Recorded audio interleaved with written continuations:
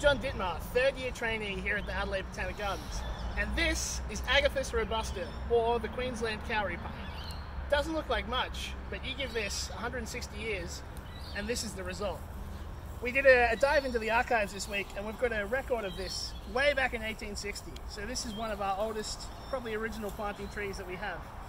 To me, every time I see this tree, I just feel so small and get reminded why I came into horticulture. It's to plant things like this.